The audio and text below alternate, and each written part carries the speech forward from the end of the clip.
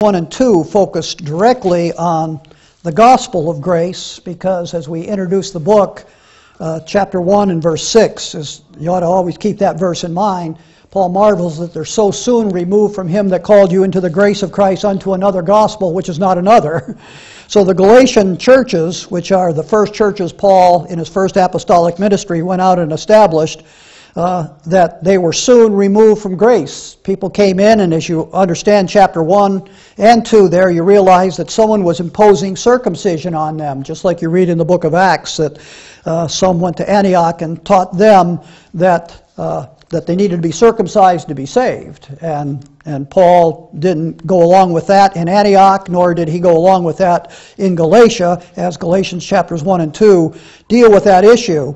And along with that, when you bring in circumcision, you're also bringing in the law. So when you get to Galatians chapters 3 and 4, Paul begins to deal with the Galatians in the sense of chapter 3, verse 3. Are you so foolish, having begun in the Spirit, are you now made perfect by the flesh?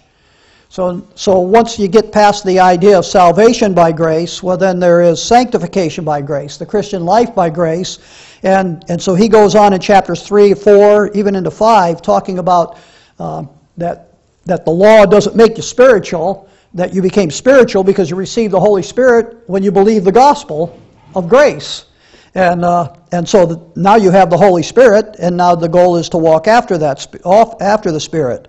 So anyhow, we were studying chapter 3, and after you'll see what the review is in verses 1 through 9 as I bring verses 10 through 14 to a conclusion. You'll see it in verse 14.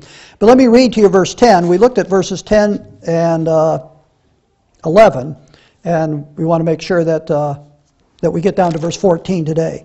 So Galatians chapter 3, verse 10, he says, "For as many as are under the works of the law are under the curse. For it is written, Cursed is everyone that continueth not in all things which are written in the book of the law to do them. But that no man is justified by the law in the sight of God, it is evident, for the just shall live by faith.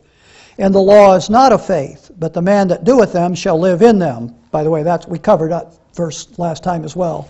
Verse 13, it says, "For Christ hath redeemed us from the curse of the law, being made a curse for us, as it is written, Cursed is everyone that hangeth on a tree, that the blessing of Abraham might come on the Gentiles through Jesus Christ, that we might receive the promise of the Spirit through faith." So that in talking about the law there, naturally he was excluding that everything's grace, and therefore he brings out the fact in verse 10, as many as are under the works of the law are under the curse. The law was actually a contract between Israel and God concerning blessing and cursing. Trouble is, the law always led to cursing, not to blessing, because no one can continue in the law to keep those things.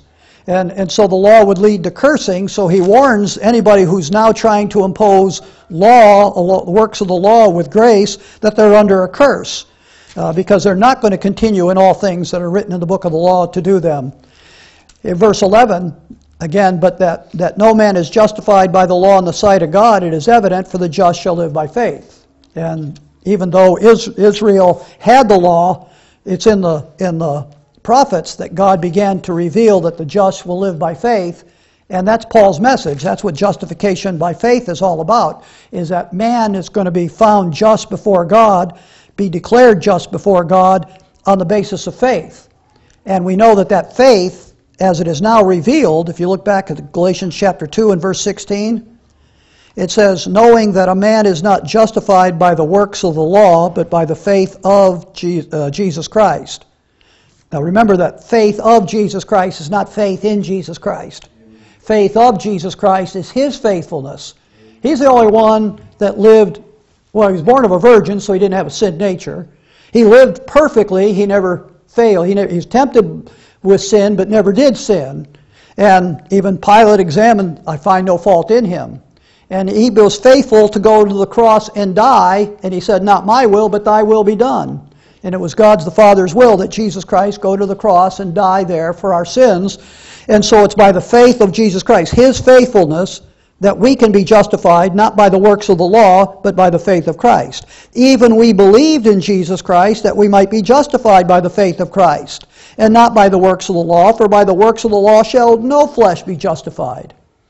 So, no flesh is justified by the works of the law. Verse 10 of chapter 3, if you try to be justified by the law, you're under the curse, because you're not going to keep the law. You're not going to continue in them. And that it was evident that that wasn't going to be the means by men going to be justified, because even Habakkuk said, the just shall live by faith. Verse 12 of chapter 3 says, and the law is not of faith. And that's real obvious. The law is do. The law isn't just believe, the law is do. It says, the law is not of faith, but the man that doeth them shall live in them. And that's an important part of that verse that we ended last time. And I'll just say this about that. See the word but in verse 12? What we now know is that how it is that a man is just by faith. But back when God was dealing with Israel under the law, they didn't have that information. So if they would just continue in the law, they were going to be blessed of God, and they would live based on the fact that they didn't get cut off from God. Under the law, there's all these warnings about being cut off from God. So if they would just continue in the law, even when they failed to do what the law said, there was always a sacrifice to bring, a Day of Atonement to attend. And so if they would continue in them, those Old Testament saints will live. But they're not going to live, they're not going to be justified on the basis of the law, but they lived under the law, and if they maintain that, they're going to continue to live. That's why he says, the law is not of faith, but the man that doeth them shall live in them. Then he's going to go back to the fact that we all needed redeemed because we're all under the curse of the law. Christ hath redeemed us from the curse of the law, being made a curse for us. Now, before I leave verse 12 there, the man that doeth them shall live in them. That concept of how God was dealing with man under the law, that if they continued, that's Leviticus 18, by the way, was about verse 4, that says, they that do them shall live in that by them. That God continued, as long as they continued in the law, they wouldn't be cut off from God. We live in the age of grace where all have sinned and come short. Everybody today is cut off from God. But back under the law, they weren't cut off. They were only cut off if they did certain things. And that concept that we taught last time, that I just tried to give you in brief, is important for later on in this chapter. If you look over in verse 23, it says, but before faith came. See, today we know we're justified by faith. But that's the message today. So before that message came, how we can be justified by believing in the faith of Christ. But before faith came, we were kept under the law, shut up under the faith that should afterwards be revealed. Well, that's not a negative statement in verse 23. We'll study that when we get there. But if you understand the last part of verse 12, you understand verse 23, that law kept them. Kept them from what? From being cut off from God. From continuing in a relationship with God. And so the law had a purpose back then of keeping them and shutting them up. Now, shutting them up, sometimes you like you tell a kid to shut up, that's kind of a bad thing or something. But shut up means if they were kept, it's like they were kept in prison, but kept from something. And that is from being cut off from God. And so it had a positive effect for them until faith came. And now when faith comes, now they come to Christ to get saved. But I want to point that out to you because I don't think a lot of people teach the last part of verse 12 as concerning what it means and tie it in verse 23. But we'll do that again when we get to verse 23. So you start out in verse 10 of chapter 3, as many as are under the works of the law are under the curse. And then that statement, cursed is everyone that continueth not in all things which are written in the book of the law to do them. So continuing with verse 13 then, Christ hath redeemed us from the curse of the law, being made a curse for us, as it is written, cursed is everyone that hangeth on a tree. So redemption is freedom by payment of a price. When we read that and studied it in Romans chapter 3 in our Sunday school class, we were talking about the debt of sin. And that redemption, Jesus Christ paid our debt of sin, and so we're free from the debt of sin. We're free from the penalty of sin. In this context, redemption is free from the curse of sin. Cursed is everyone that continueth not. Well, have you continued in all things which are written in the book of law to do them? No, so you're under the curse. But the good news is Christ hath redeemed us. His death was a freedom for us by payment of a price. He paid the price of our sin. He paid the price of our curse because He became a curse for us and redeemed us from the curse of the law, that we're no longer condemned and cursed by the law. We're freed from that curse. Christ hath redeemed us from the curse of the law. And He tells us how He redeemed us from the curse of the law, being made a curse for us. I can't go past a little statement in there that it's so small, and some people say they get it, and then you find out when you read their literature they don't just get it. And that is the words "for us." Jesus Christ was our substitute. We're the ones cursed. He was faithful, but He became a curse for us. He was made a curse for us. He redeemed us from the curse of the law, being made a curse for us. And so He became my replacement and paid my debt of sin and the curse of not being able to keep the law. And that word "for us" is a statement of substitution. I just went through Paul's epistles, and I was looking for just the phrase "for us." Now the first one is actually not exactly for us, but it's got the same idea. And I'm not going to take you through 10 passages. If you just listen to me, I'll give you the reference if you want to jot it down. But in Romans chapter 4, and the section of verses is verse 20 through 25, but in verse 25 there it says that righteousness would be imputed to us who believe on that Jesus, our Lord, believe on Him that raised up Jesus our Lord from the dead, who was delivered for our offenses and was raised again for our justification. Now that's out of the 10, that one doesn't say actually "for us." That actually says "for our offenses." But you get this substitution there, that He was delivered up to die on the cross for our offenses. It wasn't for His. And then again, He was, in the same verse, raised again for our justification. In Romans chapter 5, in verses 6 all the way through 9, but in verse 6 it says, "For when we were without strength, in due time Christ died for the ungodly."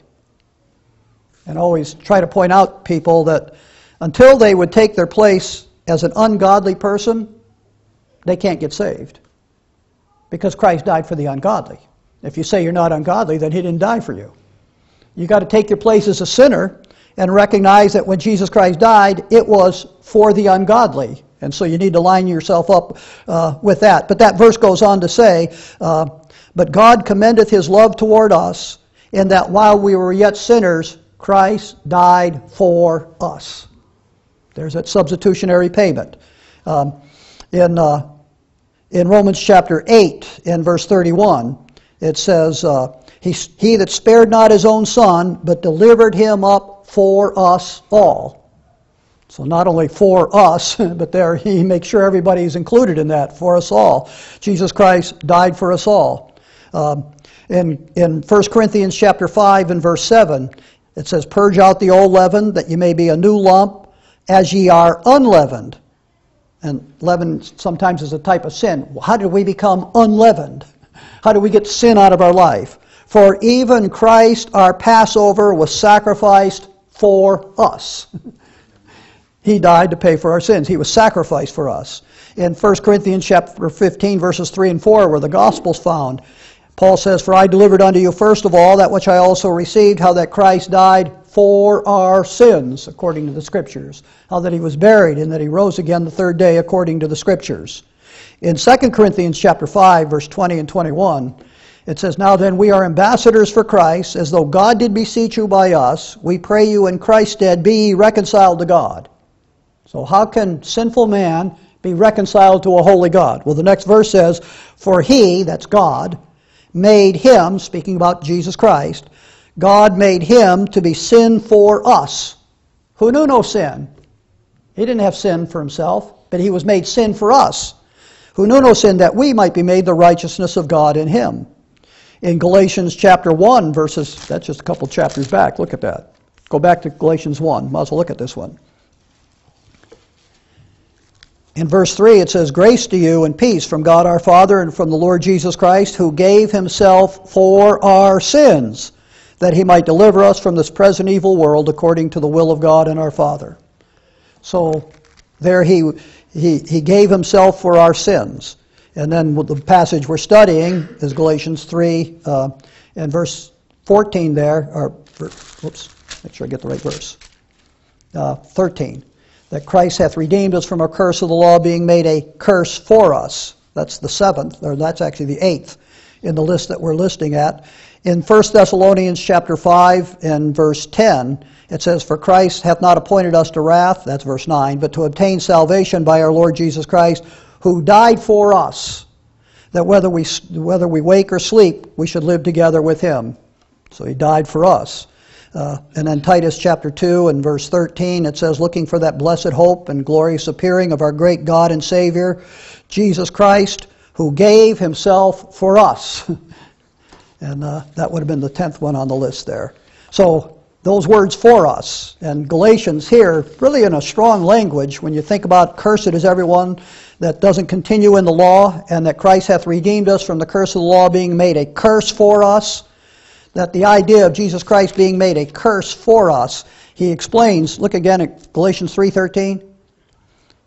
Being made a curse for us, for it is written, Cursed is everyone that hangeth on a tree. When he says it is written, the Apostle Paul is taking us back to Deuteronomy chapter 21. And that has a unique statement. You can see the emphasis about the fact that we have broken God's law and that we deserve to be cursed because of that, but that Christ became a curse for us. And he became a curse for us in the sense that it is written, Cursed is everyone that hangeth on a tree. Now, watch how that's used in Deuteronomy chapter 21. We pointed this out before, but it impresses me every time I look at it.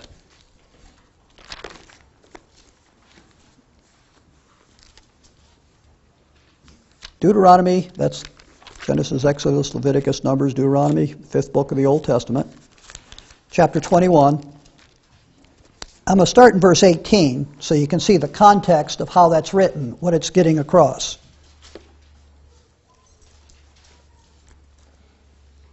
It says, Deuteronomy 21, verse 18, it says, If a man have a stubborn and rebellious son, which will not obey the voice of his father, or the voice of his mother, and that when thou hast chastened him, will not hearken unto them.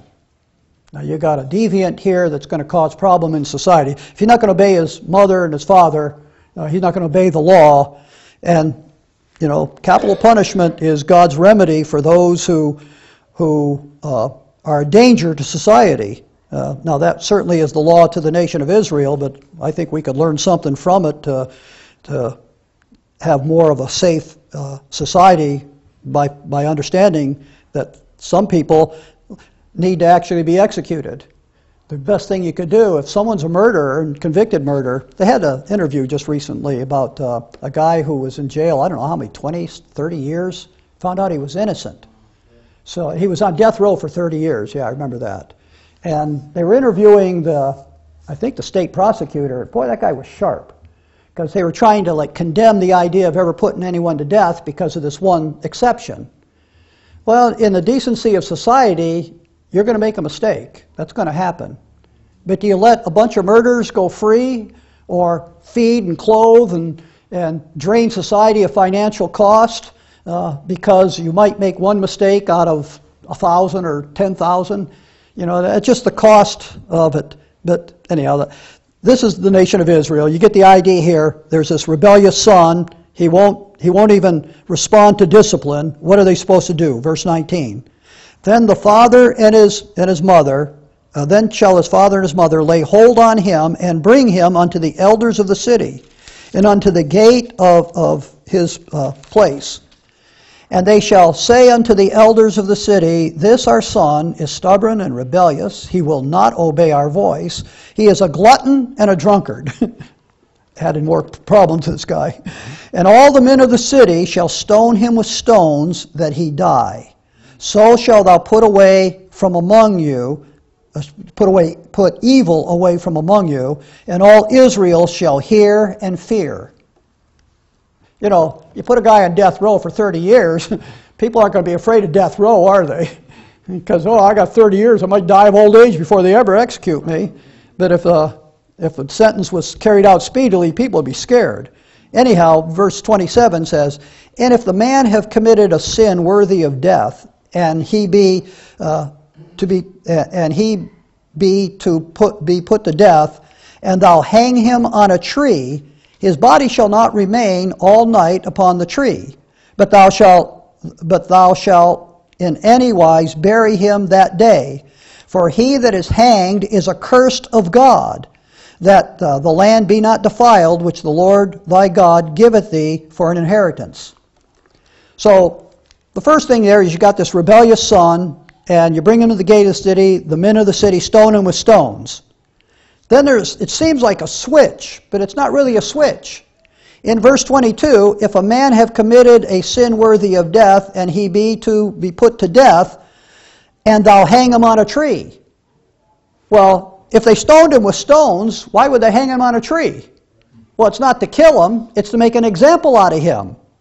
You not only kill him, but you put him on a tree as a display before everybody, and it says, "His body shall not remain all night upon the tree, but thou shalt in any wise bury him that day." But look at the parentheses. "For he that is hanged is accursed of God." And then goes back to that the land be not defiled, which the Lord thy God giveth thee for an inheritance.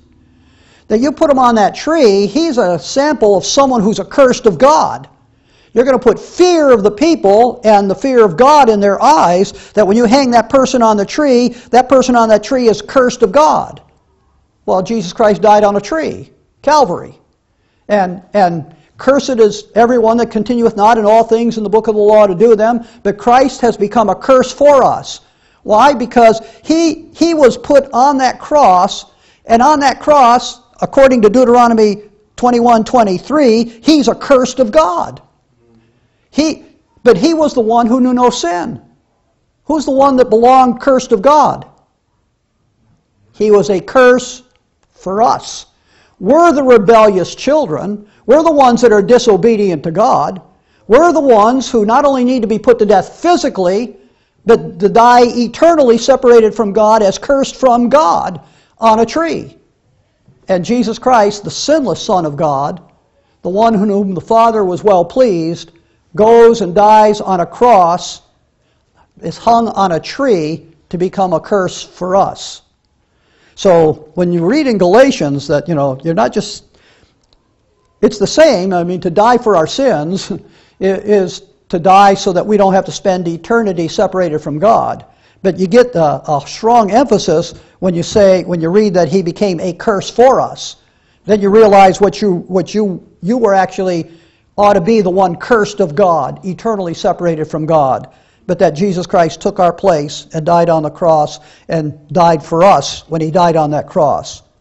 So, going back to Galatians 3 in verse 13,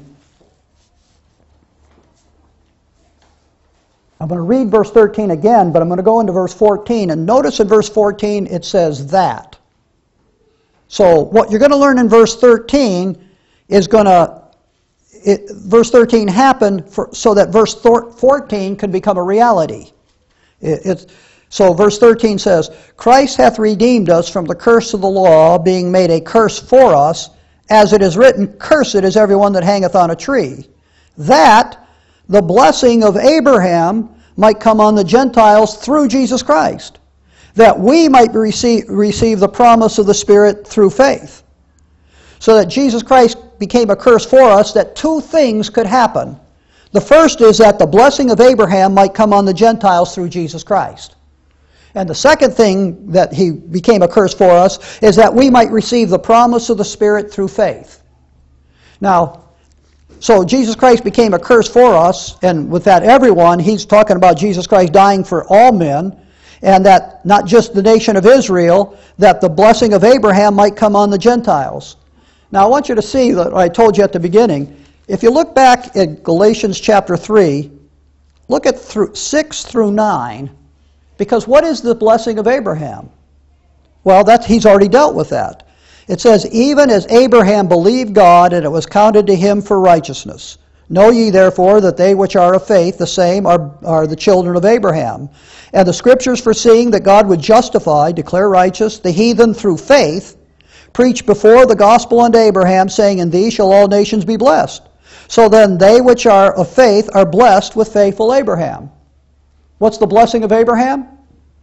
Being declared righteous on the basis of faith. It's through Jesus Christ, through Him becoming a curse for us, that we can be declared righteous before a holy God. Us Gentiles in this age of grace.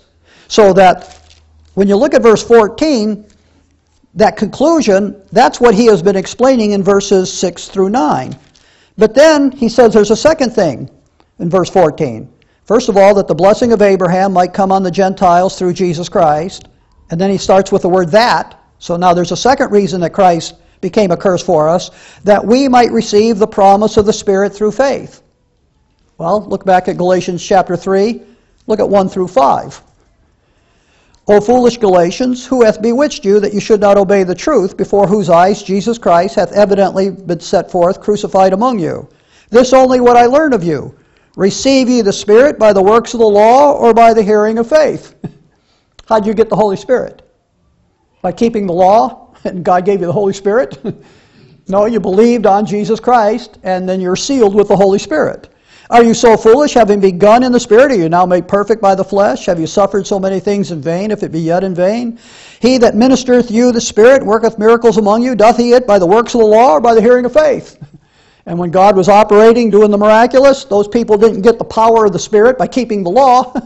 They believed and received the Holy Spirit. And then it was evident that they had the Holy Spirit by the works that they did. So that the point in verses 1 through 5 is that you receive the Holy Spirit on the basis of faith. Well, Christ became a curse for us. What's the second reason? Verse 14, that we might receive the promise of the Spirit through faith. So verse 14 is really a conclusion of everything that he said up to verses 1 through 13 in chapter 3. So that kind of separates where Paul's going to go to beginning in verse 15 of Galatians 3. So that what we were saying in Galatians, especially chapters 3 and 4, we're talking about being sanctified. First saved on the basis of faith, that's Galatians 1 and 2. Sanctified by the Holy Spirit is Galatians chapter 3 and 4. And the first thing that we saw in the first 14 verses of chapter 3 is that the Spirit of God is imparted and perfects by faith. Now, beginning in verse 15, going to the end of the chapter, we're going to see that the Spirit and life freely given by God in Christ upon faith. So you're going to see the tying in of the Holy Spirit and life, eternal life, is something that's freely given to us by God in Christ on the basis of faith. And the whole point of everything in Galatians is it's not by works of the law, it's not by circumcision, it's by faith that you get these things. It's on the basis of faith. So Galatians chapter 3 verse 15 says, Brethren, I speak after the manner of men, though it be a man's covenant. Yet if it be confirmed, no man disannulleth or addeth thereto. Now he's setting up an example for us to see how it is that God is going to give us the Spirit and give us life unconditionally based upon a promise. The promise that's in Christ, a promise that's to Christ and in Christ. So to set that up, he just speaks about natural covenants. You see that a covenant here is real close to the idea of a contract. Brethren, I speak after the manner of men. So he's going to just talk about natural way that we would use the word covenant. It says, though it be a man's covenant, yet if it be confirmed, no man disannulleth or addeth thereto. So a covenant, you make a promise, a contract, that you're going to do something. And once it's confirmed, it used to be you confirm it with a handshake, right? Now you got 14 pages of fine print legal wording, and then when you sign the contract and you have a fight, you go to court and find one wrong term in all that legal, and the judge throws the contract out and it's null and void. That's not the way it was ever supposed to be. A contract was supposed to be as good as a man's word, and when you confirm it, handshake, in the Bible they had a different way of confirming it, we'll see. But once it's confirmed, once you make a contract, then you can't say, well, you need to throw this in, or don't do this part over here, or I'm not going to give you this much money, I'm going to give you less. You can't add to or take from once the contract is made. I always think of, I don't know why, building a garage. Is you have a contractor come to your house and you sign a contract for X amount of money. He's going to build a certain size garage. You look at the design. That's okay. You agree. I'll pay that much for that garage. Well, he can't agree to give you a 2-car garage and then say, well, I'm only going to build you a 1-car garage. Or he's not going to build a garage and you're going to pay him for a 1-car garage. No, you're going to pay what you said. You don't disannul or you don't add to. When you make a contract, that's the way it is. Now that's just a man making a contract, and that's how contracts are supposed to operate. So Paul brings that to our attention. Now watch what he does with that. He says, now to Abraham and his seed were the promises made. Now that's God made some promises to Abraham. And he saith not, and to seeds as of many, but as unto one, and to thy seed, which is Christ. Now we'll talk about that in a minute. It says, and this I say, that the covenant which was confirmed before of God in Christ, the law which was 430 years after, cannot disannul, that it should make the promise of none effect. For if inheritance be of the law, it is no more of promise, but God gave it to Abraham by promise. Now it helps you to know a little bit of time sequence of your Old Testament. Here some people are trying to add to us the message through Paul is God is going to declare us righteous on faith, that Abraham is declared righteous on the basis of his faith. And now some people are saying, no, your faith is important, but you need to be circumcised and keep the law of Moses also. Well, Paul's going back and says, wait a minute, if God said that he would declare Abraham righteous on the basis of faith, that's Genesis chapter 15. Abraham was born about 2,000 years into human history. As he points out here, 430 years later, Moses comes along and gives Israel the law. Now, can the law disannul what God said to Abraham 430 years before that? That it can make what God said to Abraham not true? That, no, it's not good enough just to believe Abraham, you've got to keep the law too. No, we'll find out later that the law was added, but it wasn't added to give life. God gives life freely, as demonstrated in the fact that he declared Abraham righteous just on the basis of faith, not on the basis of works. So his illustration about that law is going back to the foolishness of the Galatians to take the message of salvation by grace and say, no, okay, that might be a start, but now I got to be circumcised and keep the law to be blessed of God or to be saved. No, you don't add to. Once God made the promise, you don't add to or take away. But the promise isn't just a promise that God made to Abraham. If you go back to verse 16, as we said, even I said it in my prayer, I'm just amazed. Galatians 3 and 4 especially, even a little bit in chapter 5, that Paul uses some words, looks at Scripture in a way that only inspired by the Holy Spirit can you do that. You would never know what's going to be said in verse 16 unless Paul wrote it. And Paul didn't write it because he was super wise. He wrote it under inspiration of the Holy Spirit. He points out, he says, now to Abraham and to his seed were the promises made. And he saith not, when we refer back to the Scripture, we'll see this. And he saith not, and to seeds. Notice the S on the word seed. He says that when you look back there, God didn't say, and to thy seeds. He says, as many, but as of one, and to thy seed. And he says, which is Christ. That when God made the promise to Abraham and to his seed, that seed is not just the multiplied seed of the nation of Israel. And I say just because you realize there is a multiplied seed of Israel that's going to carry out promises.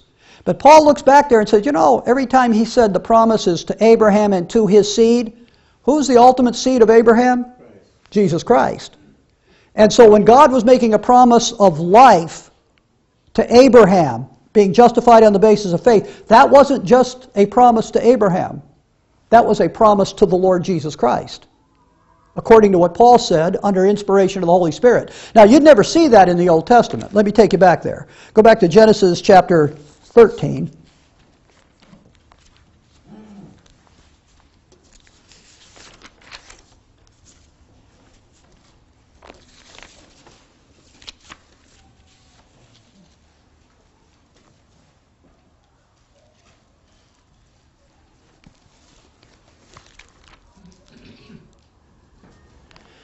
Now, there's only two places that I found where God actually said to Abraham, and to thy seed, just to lock in that exact phrase.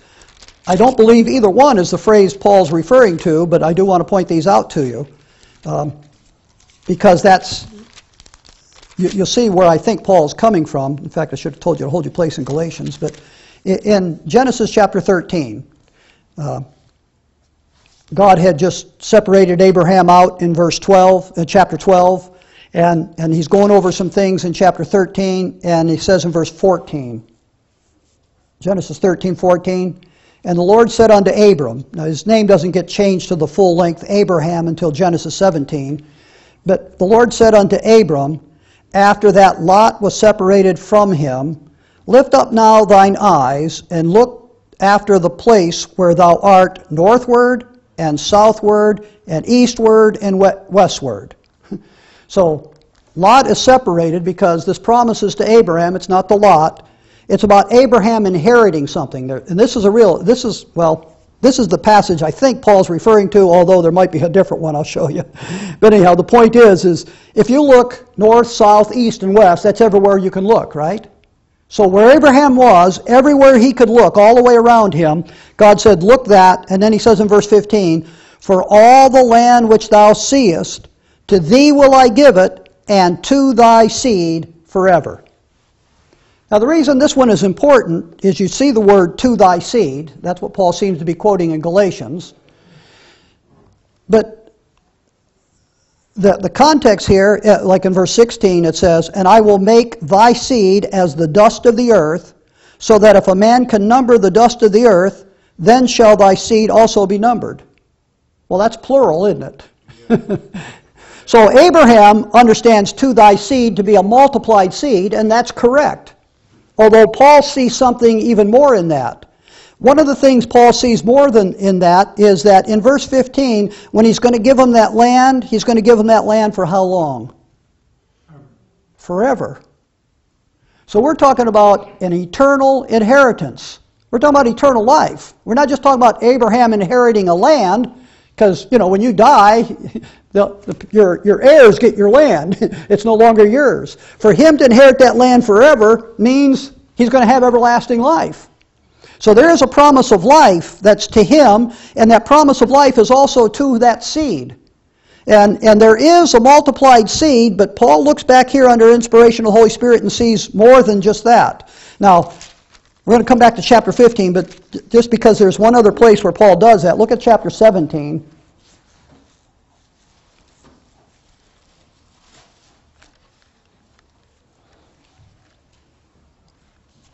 He says in verse 7, he says, and I will establish my covenant between me and thee and thy seed after thee. Now, I'm only looking for to thy seed, by the way.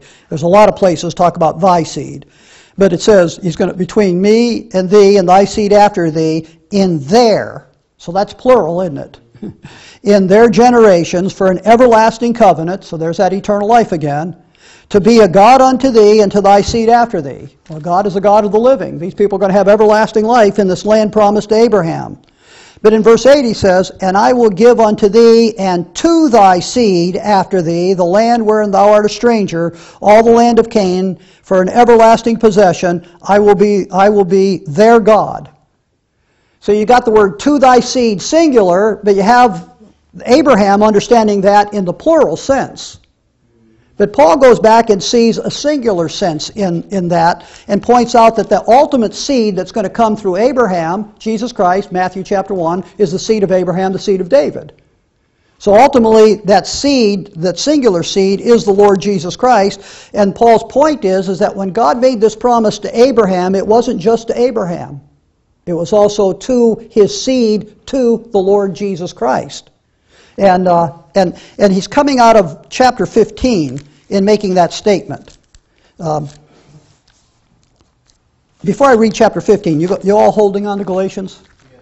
Okay, good. I let it go, so I got to find it. But look again at Galatians. Before I read chapter 15, I want you to see something a little bit ahead of time here. Galatians chapter 3.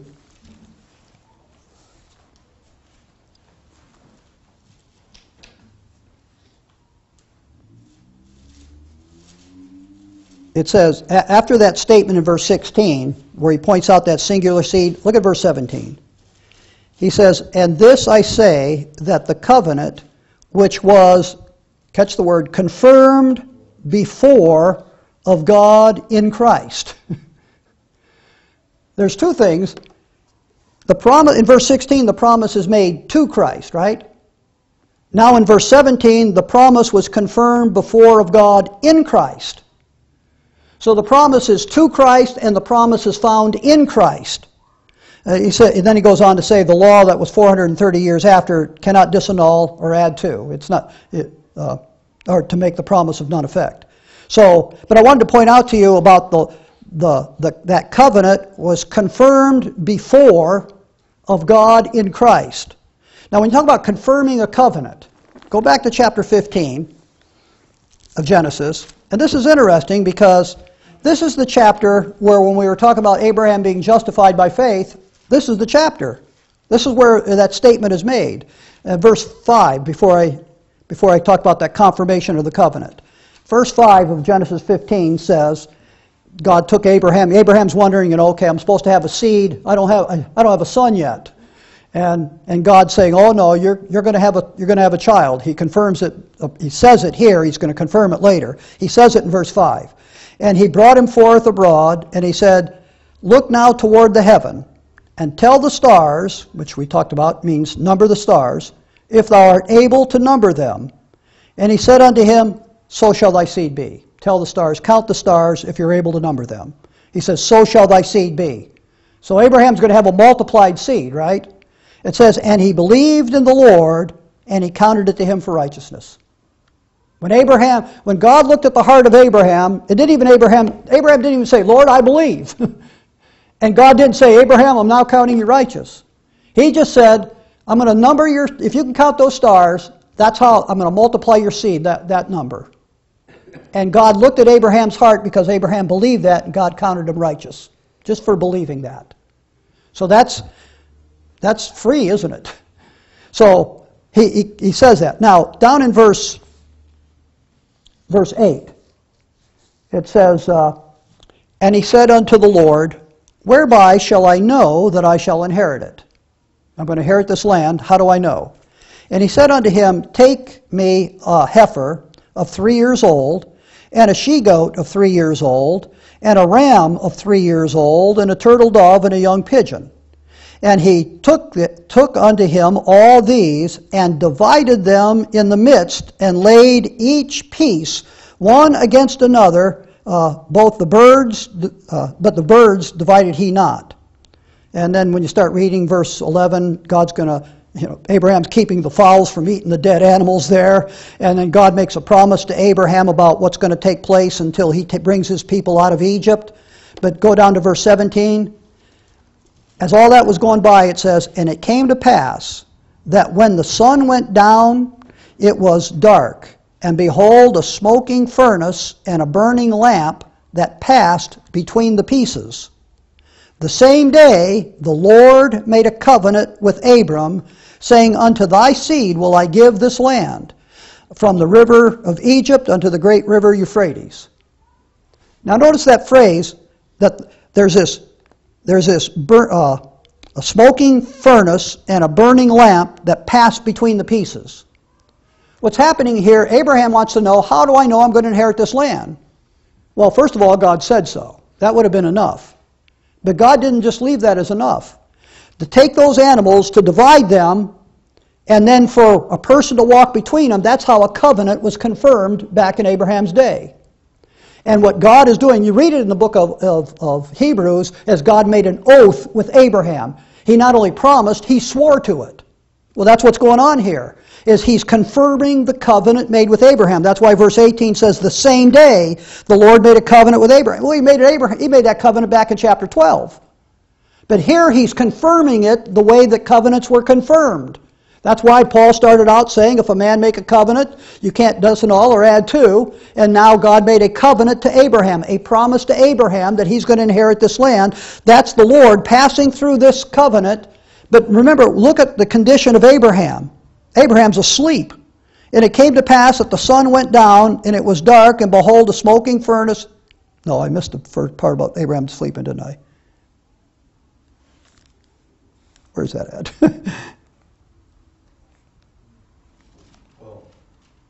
Way up there. Okay.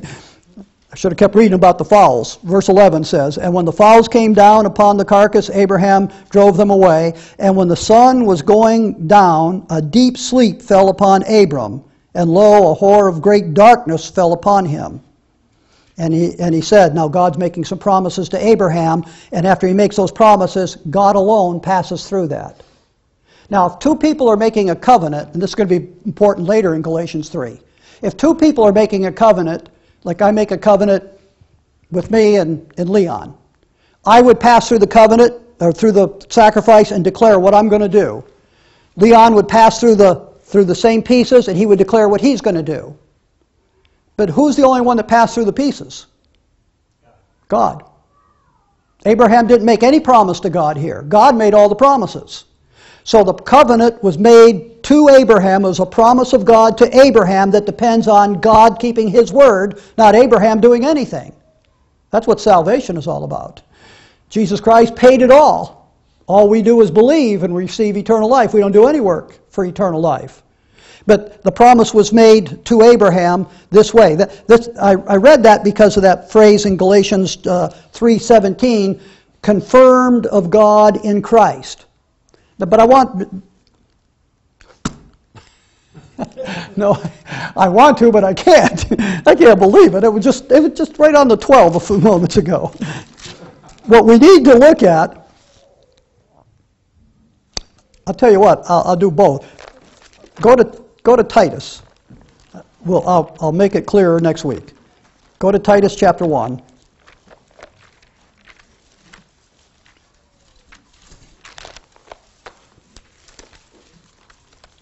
You got to get those details together in order to make the point. The point is that the Apostle Paul is saying that when God made this promise to Abraham, that Abraham would be declared righteous on the basis of faith, that he would inherit eternal life on the basis of faith, that he would have an eternal inheritance just because he believed God, that promise wasn't just to Abraham, that promise was also made to Christ, and you wouldn't have known that except by a revelation given to the Apostle Paul. You'll see it in other places, but in Titus chapter 1,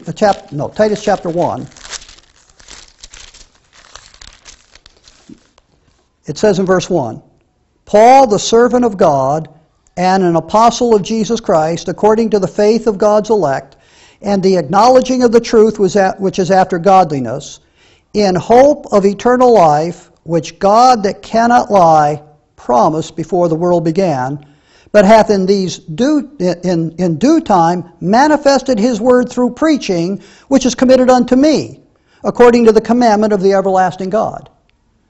In due time, Paul was given a revelation concerning the promise of eternal life that God made before the world began. Who would God make a promise to before the world began? Can't be Abraham, right? It can't even be Adam. God made a promise about eternal life to someone before the world began. And what that is in the eternal Godhead. Before man was ever created, before man ever sinned, God had a remedy for sin. In the Godhead, God the Father, God the Son, and God the Holy Spirit, you'll see they had a meeting. And God the Father promised His Son, "I'll give eternal life as a free gift to all who believe on you. I'll declare them righteous on the basis of faith." That promise wasn't just given to Abraham, it was also given to his seed, which is Christ. And it was given to Christ before the world began, that if He would come into the world and die on the cross and pay for man's sins, God would give eternal life to all who believe. And that's, you can't change that covenant. Abraham, the illustration is 430 years later, you can't add the law.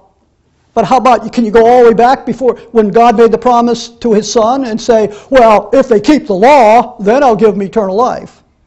No, the promise to His Son is eternal life as a free gift to all who believe. And Jesus Christ came and fulfilled the will of the Father in dying for our sins. And so the promise wasn't just to Abraham, it was made before Abraham, it was made to Christ. And And you wouldn't know that except by the revelation given to Paul that came in due time. We'll pick up on that next week, but at least I got that out. Let's pray. Our God and our Father, we thank you for the book of Galatians, because so many people are so mixed up on the gospel that they always want to add their works, their effort, their faithfulness, and none of that can save. In fact, if they'd compare it with the law, they'd realize they're under the curse, because even if they've done a lot of things right, they've done things wrong. Father, we are thankful that your Son became a curse for us, that we might receive the promise of eternal life through faith in him because of his faithfulness of dying in our place and paying for our sins, and because of your promise to him that you would declare us righteous on the basis of faith. We thank you for that promise, Lord, and the fact that now we can be saved and understand that we're saved and know we're saved because we believe the truth that's been revealed in your word. Thank you for our study today. Bring us back again next week to glean these deeper truths. In Christ's name we pray. Amen.